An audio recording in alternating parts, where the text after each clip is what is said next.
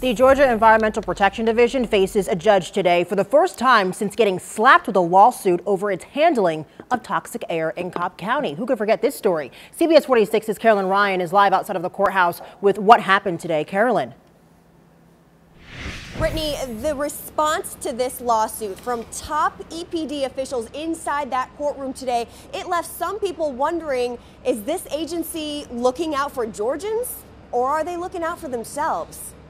State Senator Jen Jordan, along with residents near Sterigenics' Cobb County plant, filed a lawsuit against the EPD, accusing the agency of entering into an agreement with Sterigenics unlawfully. The agreement, signed back in August, would allow Sterigenics to continue emitting a toxic gas called ethylene oxide into the air, but in a reduced capacity. The problem is they left the public in the dark when they did it. There's a rule. There's an EPD rule called the Public Participation Rule. And it exists so that the public participates in the process.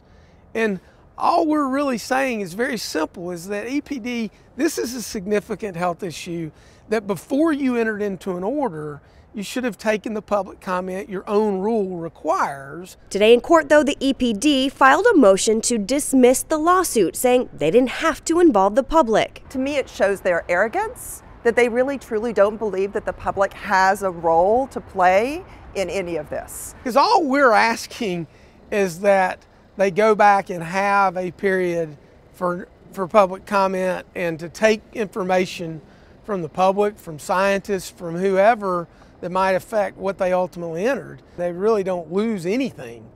If we win, they just have to do it over. Which begs the question, why is the EPD fighting so hard to prevent that from happening? The action that the EPD is taking feels like they're covering their own mistakes.